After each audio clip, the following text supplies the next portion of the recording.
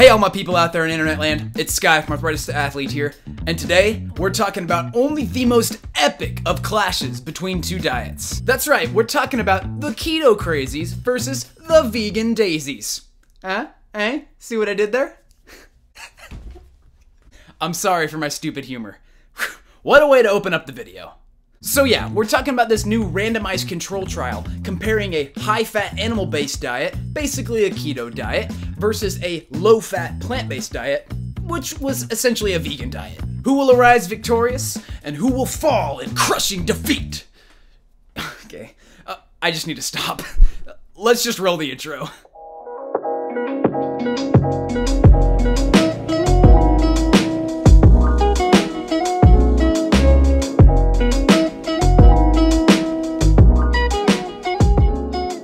So let's just start with the basics. You're probably familiar with people who promote a ketogenic diet saying something along the lines of eating any amount of dietary carbohydrate spikes your insulin levels, and insulin is like your fat storage hormone. Thus, we should lower our carbohydrates in order to lose weight most effectively. Whereas plant-based proponents generally think in terms of calorie density. So we're eating a lot of foods like fruits and vegetables, whole grains and legumes, which are comparatively a lot lower in calorie density. Basically, you can eat a lot of those things and you don't get a ton of calories, and that's why it makes it easy to lose weight. And while these things probably aren't always totally black and white, that's really what these researchers wanted to test. And boy did they test it. This is probably one of the best studies comparing a higher fat animal-based diet to a lower fat plant-based diet. Here's why. They didn't do what a lot of nutrition research is really guilty of doing, which is comparing a subpar diet to another subpar diet. For example, maybe comparing a diet that's 40% fat to a diet that's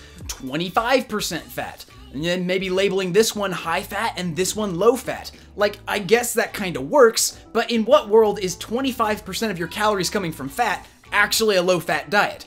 I think you know where I'm going with this. Instead, they sought out to compare exemplary diets, so really good examples of either diet on each side. So we're talking about a keto diet with less than 10% of calories coming from carbohydrates, and a plant-based diet with less than 10% of calories coming from fat. Each of the groups are eating a pretty healthy diet of their respective group. Like, for example, the keto diet group wasn't just eating a bunch of bacon and lard and coconut oil. No, they were eating a lot of vegetables with this too.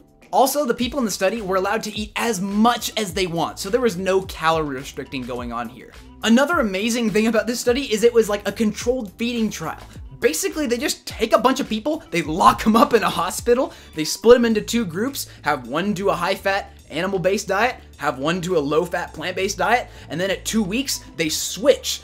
That way, they can see if any of the results were flukes. Sometimes people call this a crossover trial. We could talk way more about study design, but let's just get right into some of the results. So one of the things you'll hear people on keto say is that producing a lot of ketones and eating a lot of fat and forcing your body to burn fat actually suppresses your appetite per se. And even though the keto group did seem to be eating a lot less the second week, meaning their appetite was suppressed, get this, the plant-based group was still eating around 544 calories less per day. That is just crazy, but that's the power of foods that are very low in calories, high in fiber, and high in nutrients. The people in the study were told that this isn't a weight loss study, even though it kinda was. They were measuring their weight, blindly of course, but the researchers went as far to say that the people in the study should constantly be wearing baggy clothing. That way they can't like look at themselves in the mirror and be like, oh my gosh, I'm gaining weight.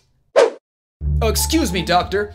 I think Sonia over here should probably remove her tight and revealing clothing. Oh, but this is my favorite shirt.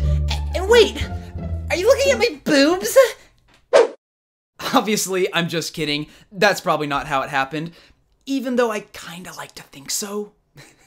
Alright, so next thing here, I think it's really important to point out that the plant-based group was actually eating significantly more volume of food. You see where I'm going with this? More food, for less calories. And let me reiterate, they were not calorie restricting. They could eat as much or as little as they wanted. And also, surprisingly, there was no reported difference between the pleasantness or familiarity of either diet. They're just kind of like, either one doesn't matter to me. And this really goes against the current narrative where people will say, you know, plant-based is so hard or it's really restrictive. Meanwhile, people will continue to choose to do the keto diet, somehow thinking that it's less restrictive, and then eat like 7 foods all day, every day.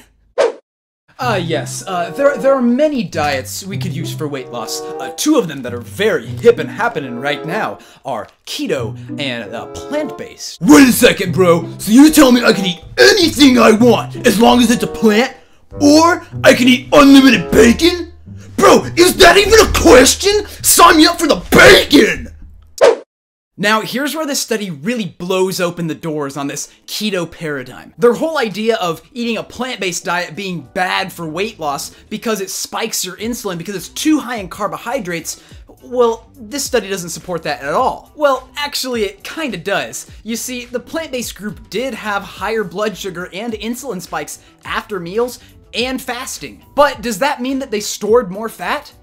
No, actually. You see, the keto diet lost more weight initially, but most of that weight was fat-free mass, things like water weight. Whereas the plant-based group seemed to have a more steady decrease in fat stores.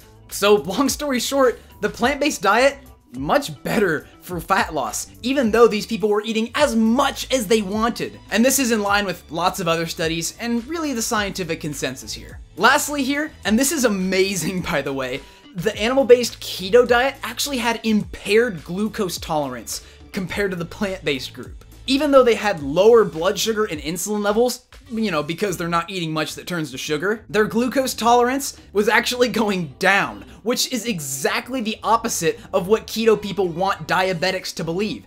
You know, this whole paradigm of people with diabetes going on the keto diet to improve their glucose tolerance, I don't know where it came from because they're not improving their glucose tolerance, you know, they're just not eating anything that turns to sugar, and they're saying, oh my gosh, I feel so much better because obviously you kind of just covered up the problem. And this is consistent with other studies as well. There have been some randomized control trials showing that you can essentially reverse diabetes on a whole foods plant-based diet rich in carbohydrates. Like, what? But it's totally true, and it's for this reason that the American Diabetes Association has actually been talking about preparing to prescribe plant-based diets for diabetes treatments. That's amazing! Also, the keto group had an increase in LDL cholesterol, which is your quote-unquote bad cholesterol. You know, that's not good, but it's definitely not a surprise considering that, you know, they're eating a ton of cholesterol. It's probably gonna go up. So overall, basically the plant-based group is getting more fat loss with just as much satiety, they're lowering their cholesterol levels,